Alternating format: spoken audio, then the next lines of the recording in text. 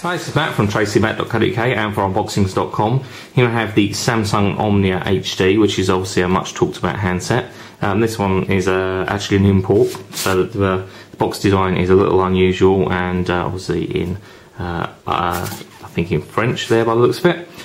Regular sort of box design, pretty typical Samsung stuff. User manual right on top, and screen protector and a warranty card and that sort of thing. Fairly lightweight manual again. Then we have the handset itself, which we're going to come back to in just a second.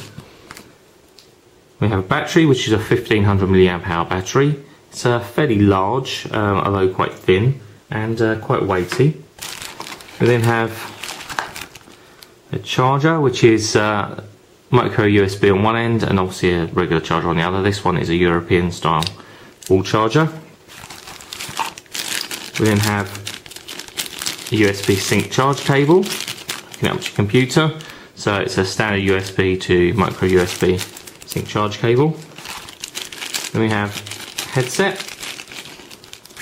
Unlike the headset that we saw with say the Samsung Jet, this is actually a fully wired headset with a 4-pole 3.5mm jack on one end and an integrated push button. No volume control, you'll notice though, so we don't actually have like a media control or anything like that. But we do have microphone a little bit further up in a small block. So have the push button, have the microphone, and then we have the actual headphones themselves. The headphones are pretty good. They're in-ear style, quite neat, and they're fairly weighty, so magnets in them must be fairly good. So that's the headset. You are pretty much forced to use this headset if you want to use as a microphone and actually as a headset. Unlike other Samsungs where we have an inline microphone with its own socket, this is all fully wired. So you can use your own headphones if you are happy just to use them as headphones, but if you want to use a headset, you have to use the one supplied. That's pretty much it for what we have in the box in actual fact. And let's move on to the actual handset. Now, the thing that strikes me immediately about the handset is it's pretty big.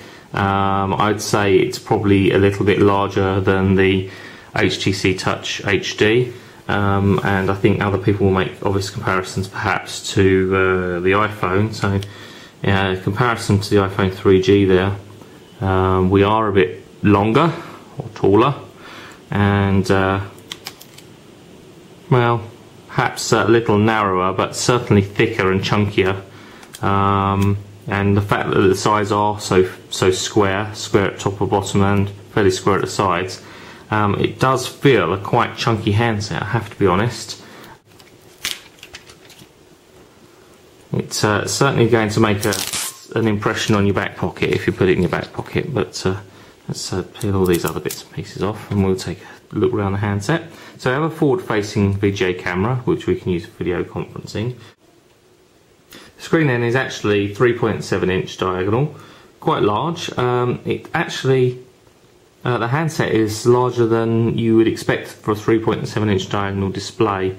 And what I mean by that is if we take the, say the Toshiba 2G01, which has a 4.1 inch display, physically isn't a great deal different to that, but the display at 3.7 inch does come in quite a large package.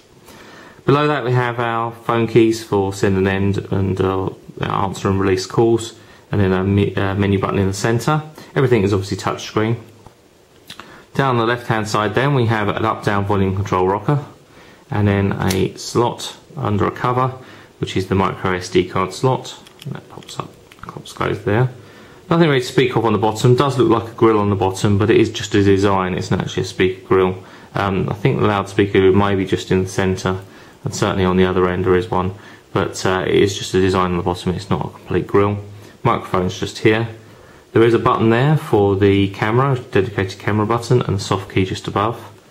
And behind this cover we have that micro USB connector for sync and charge. On the top we have another cover, which this time is over the 3.5mm headphone jack, so we can plug in our headset or use it to plug in our own headphones. again pretty cool. On the back we actually have an 8 megapixel autofocus camera. We have a flash on the back. We don't have a mirror for taking self-portraits, but the back is actually an extremely shiny, almost piano black case, so if you wanted to take pictures of yourself you probably could do. As you can see, you could probably see my reflection in the back there, so you could use it to take pictures of yourself. Back cover slides off like so. SIM card goes in space just here, and the battery pops in position like so on the back like that. And let's just power up. So there we go, Samsung Player HD initially on the screen. 123mm from top to bottom, 58mm wide and 13mm thick. Weighs 149 grams, but I have to say it does seem heavier than that when it's in your hand, possibly due to its size. The network then is quad band and WCDMA tri-band, HSDPA up to 7.2 megabits per second, and HSUPA up to 5.76. Say 8 megapixel camera with digital zoom and LED flash, image stabilizer, smile shutter, face detection, blink detection, and geotagging. HD recording up to 24 frames per second and supports DivX, Xvid, 3GP and the like. Music, MP3, FM radio with RDS. Does have a built-in FM transmitter, which is quite cool for using it in car. Dual stereo speakers, one at the top, one at the bottom, or one at the top, one at the bottom. Obviously podcast downloads and other bits and pieces all supported by the operating system itself. Email supports POP3, SMTP, IMAP4 and Microsoft Exchange. Instant messaging with MSN. 8 gigabytes of internal memory, but we can supplement that with up to 16 gig of microSD HD memory card. We have hands-free, voice dialing, and the connectivity, as I mentioned, is micro USB. Have Bluetooth 2 with A2DP support. Wi-Fi is supported, 802.11bng. We also have features for HDMI TV out with an appropriate connector cable. Where that plugs in, I'm not sure whether it will actually plug into the USB there or to the headphone socket at the top with a special cable or connector, but in the specification we do list HDMI TV out as a feature. Built-in GPS is a GPS chipset. We support Microsoft Office documents with a document viewer and widget support and video editing and so on. So that pretty much covers the specification. As you can see, the screen is pretty similar to other Samsung handsets with the standardised OS that they have. Samsung have once again put a fairly decent touchscreen display on there, and fairly sensitive. So we have our dialer, which again is extremely touch sensitive, requiring only a fairly slight touch there. And then we have our contacts. Again, obviously nothing on there just at the moment. Messaging. Actually wants me to rotate the screen, that's interesting. New messages, inbox, mailbox, sent items and so on. All standard there. And we have our main menu, so we have things like contacts, messaging, camera, real player, settings, applications and so on. So we can go into settings, and we've got personal phone, application manager, calling and so on. And we have real player for streaming. I've actually managed to launch the camera, so the camera application there on screen, and actually sounds like the camera was working quite hard there with autofocus, so you could actually hear inside something going on. Okay, so then we have our web browser, and then we have Office documents, and go back into options. We can change our view. What's fairly hard to explain is the items here, the orange parts, and certainly the brightly coloured areas on the screen, almost stand out away from the rest of the screen, almost with a 3D effect. It's quite difficult to, obviously not going to really see it on a camera with just one lens, but certainly the coloured images, the coloured parts of the images really seem to stand out. It's an interesting thing. It's not something I've really noticed before, but they do just actually seem to stand forward from the rest of the display.